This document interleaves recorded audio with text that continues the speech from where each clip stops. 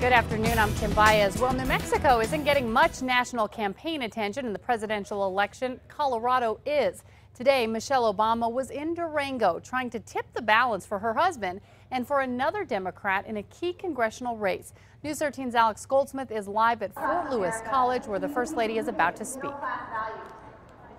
Kim, I'm inside Wayland Gymnasium, where the crowd is still filing in and very anxious to see the First Lady speak. We're expecting that close to the top of the hour here. Here's a look at what things were looking like outside earlier today. Supporters already camping out when we got here this morning. We're expecting a crowd of a little more than 3,000 people. Well, even the Romney faithful made a small appearance as well.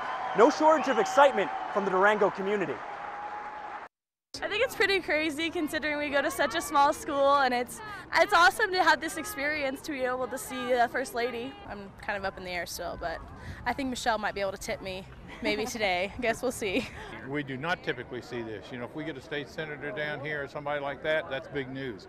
But when we found out Michelle Obama was coming, that was really big news. The battle for Colorado's 9 electoral votes is very tight. The latest Rasmussen poll has the president leading by 1%, while an American Research Group poll has Mitt Romney up by 4%.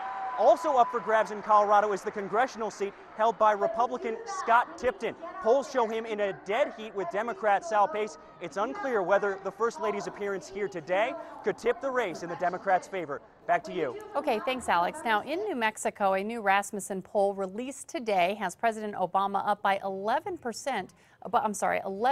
over Mitt Romney. We'll have more on the First Lady's speech on News 13 at 5:30.